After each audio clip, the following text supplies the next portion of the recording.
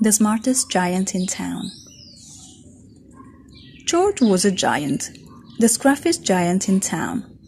He always wore the same pair of old brown sandals and the same old patched-up gown. "I wish I wasn't the scruffiest giant in town," he said sadly. But one day, George noticed a new shop. It was full of smart clothes, so he bought a smart shirt, a smart pair of trousers, a smart belt, a smart stripy tie, some smart socks with diamonds up the side, and a pair of smart shiny shoes.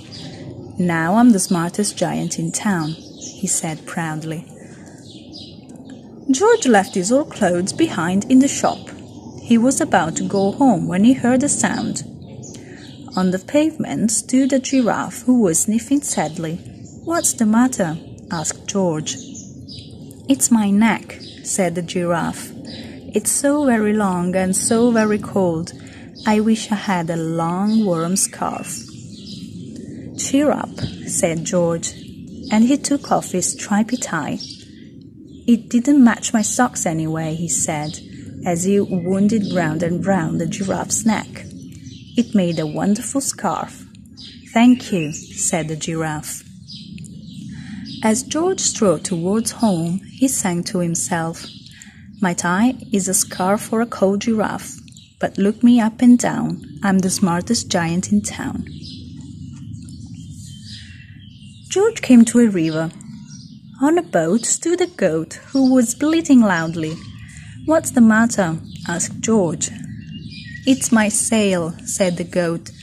"It blew away in a storm. I wish I had a strong new sail for my boat."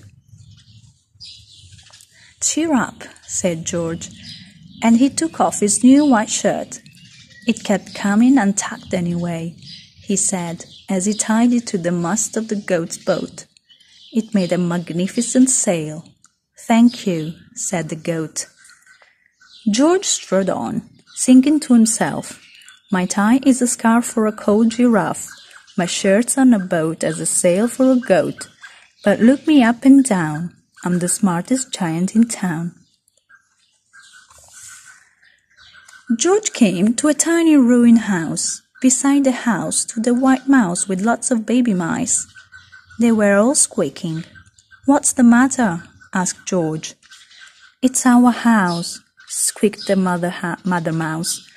"It burned down, and now we have nowhere to live. I wish we had a new, nice house." "Cheer up," said George, and he took off one of his shiny shoes. "It was giving me blisters anyway," he said, as the mouse and their babies scrambled inside. The shoe made a perfect home for them. "Thank you," they squeaked. George had to hop along the road now, but he didn't mind. As he hoped, he said to himself, "My tie is a scarf for a cold giraffe. My shirt's on a boat as a sail for a goat. My shoe is a house for a little white mouse. But look me up and down, I'm the smartest giant in town."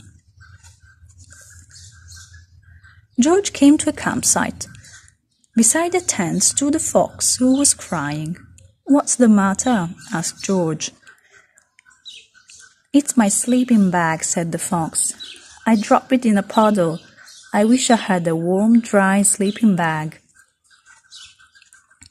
"Cheer up," said George, and he took off one of his socks with diamonds up the sides.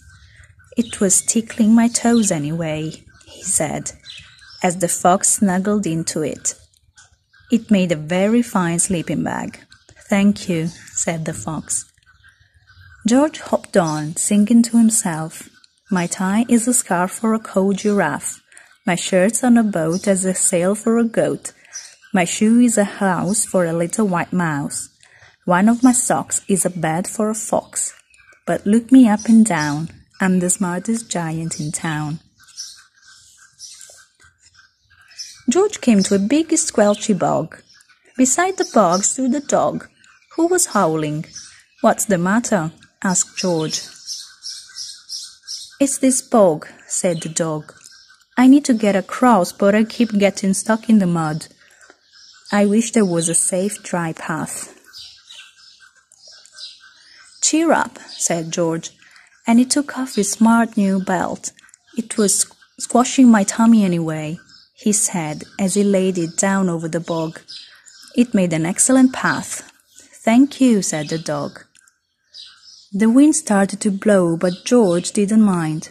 He hopped on, singing to himself, "My shirt's on a boat as a sail for a goat. My shoe is a house for a little white mouse. One of my socks is a bed for a fox. My belt helped a dog who was crossing a bog. But..."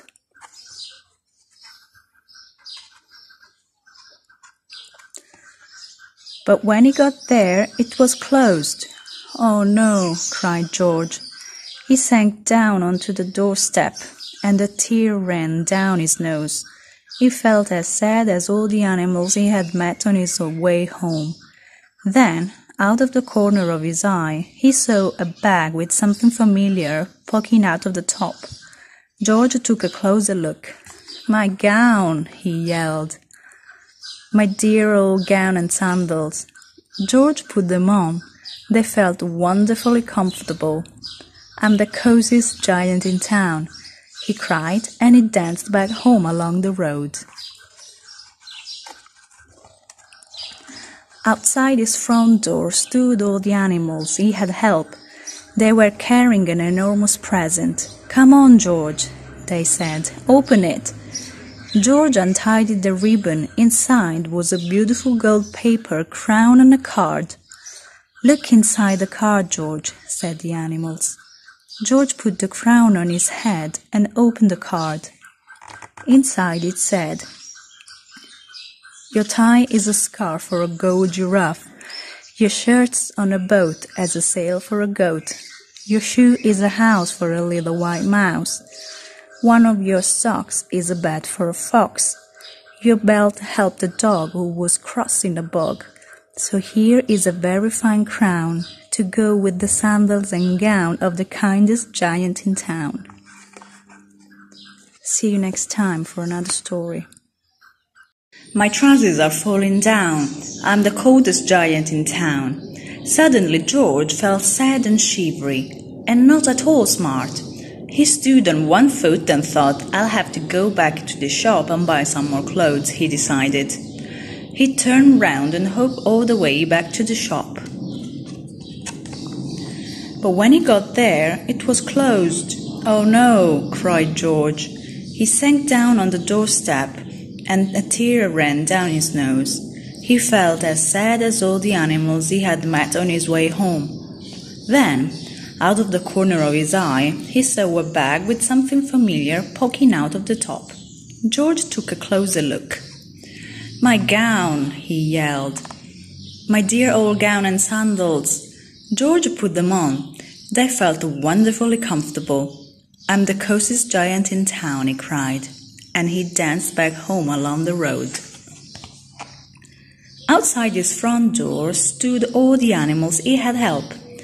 They were carrying an enormous present. "Come on, George," they say. "Open it." George untied the ribbon. Inside was a beautiful gold paper crown and a card. "Look inside the card, George," said the animals.